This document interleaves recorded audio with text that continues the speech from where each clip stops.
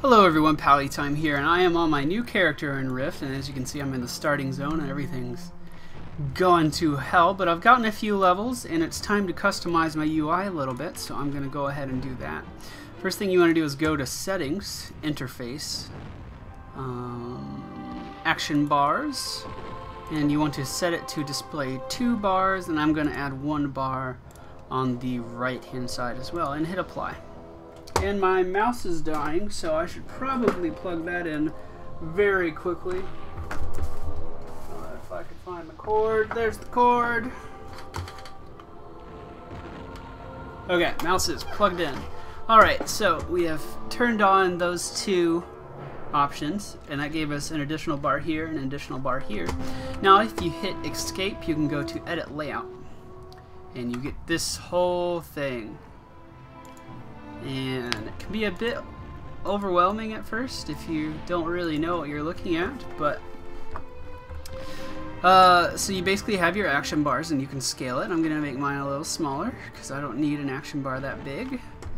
You have your chat box that I should be able to move around.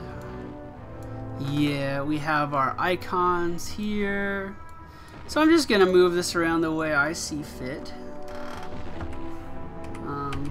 Didn't mean to hit Escape. Edit Layout.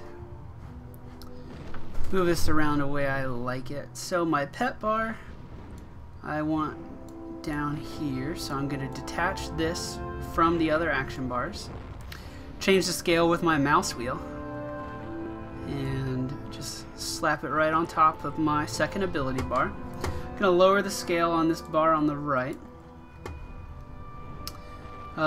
My tip alert I'm going to put over here on the left, just above my chat box.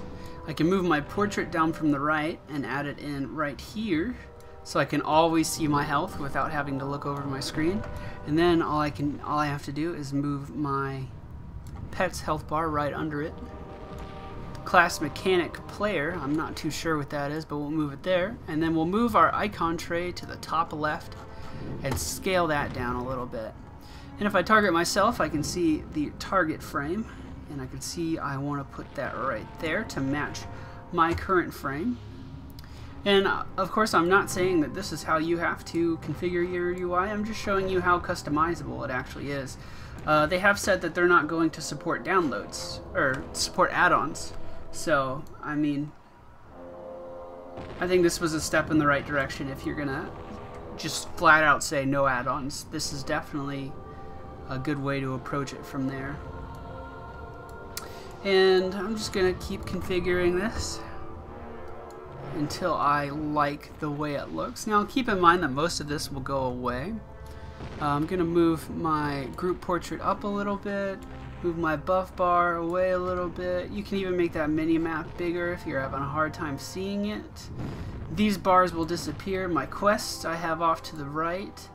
I would like to see my war front and rift meter. We are going to add somewhere around here.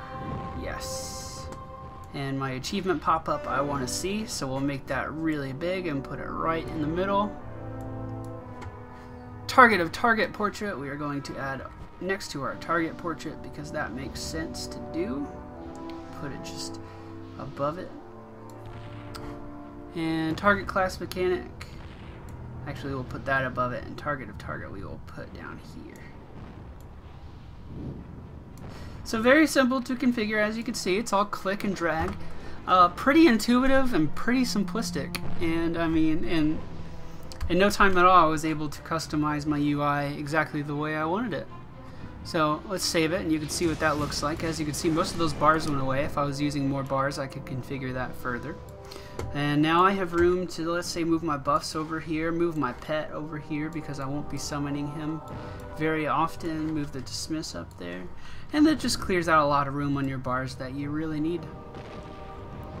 So thank you for watching. Just a really quick video about the user interface, and I'll keep you guys up to date on what's going on.